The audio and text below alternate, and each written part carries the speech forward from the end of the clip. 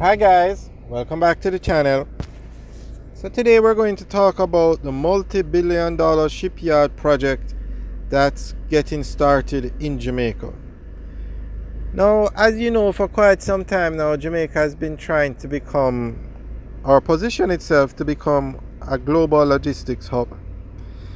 Because of its proximity or geographical location to the Panama Canal, Jamaica is ideally situated for shipping.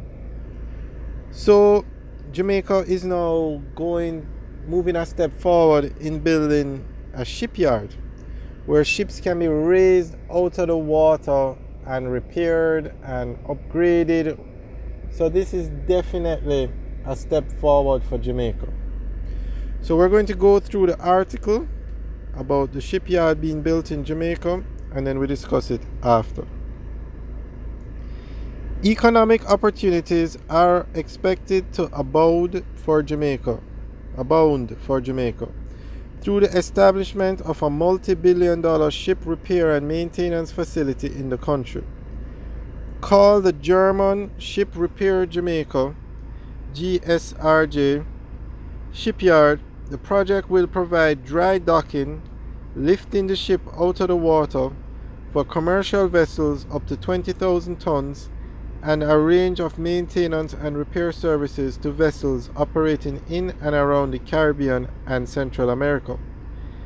Phase 1 of the project, which is to be completed by October-November this year, is being undertaken at an overall cost of nearly 6 billion Jamaican dollars or US 37 million, with financial partner Sagicor Bank committing to half of this amount as a bank loan. This will see the first floating dry dock, Jam Dock 1, becoming operational. Prime Minister, the Most Honourable Andrew Holness, who delivered the main address at the launch at the Kingston Harbour along the Sir Florizel Glasspool Highway, said that this project will earn foreign exchange. It will provide high-quality jobs and it will contribute greatly to the prosperity of our country, he added.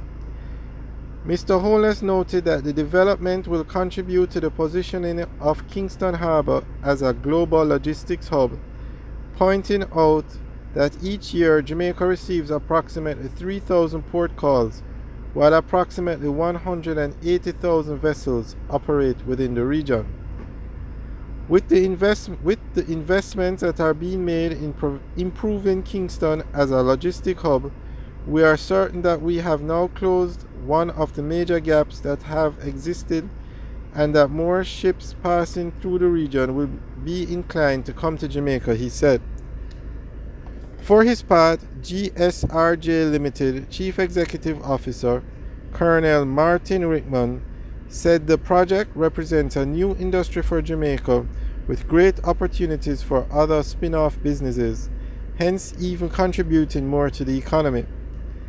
He pointed out that Jamaica's excellent geostrategic location makes the country particularly suitable for having a shipyard. Detailing the specific operations of the facility, Colonel Rickman explained that we are here at GSRJ Shipyard. We'll be able to lift that ship out of the water to conduct many types of work on the hull, the propeller, engine repairs, and the entire 9 yards. So this is significant for us. By international maritime law, all ships are required to be dry docked to check for safety and integrity once every 5 years and attain class certification. The CEO said that the training component of the project is crucial to enable workers to meet the international standards to carry out the required operations. He informed that some persons have already been trained. In his remarks, President and CEO of Sagicor Group, Christopher Zaka, said that as lead arranger, the organization is confident that this new development will make a significant impact on the country's shipping industry while also contributing to our productive economy. We want all Jamaicans to share the vision of the stakeholders. That is a big deal for Jamaica, and we want Kingston to have the leading ship repair and servicing port in the Caribbean, Mr. Zaka said. The GSRJ partners include Harron and Partner Group, Germany, Kingston Holding, Jamaica, Klosker Group, Germany, and Hatsan Shipyard, Turkey. Government agencies involved in the project are the Development Bank of Jamaica, the National Land Agency, National Environmental and Planning Agency, the Attorney's General Department, and others. Several private sector entities are also involved in making the project a reality. The GSRJ started business in Jamaica in 2016 with the intention to build a ship repair facility at the Kingston Harbour to boost employment and introduce the country to viable economic activities in the shipping and maritime industry. Alright guys, so that's the end of the article, but this is excellent news for Jamaica. Because of where Jamaica is located, Jamaica is in a very good position to do this kind of work with ships.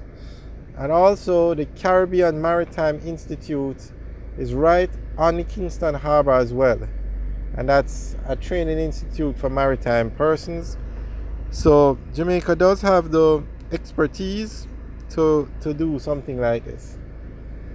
So this is very good news for Jamaica, and it will help Jamaica move that much closer to being a global logistics hub.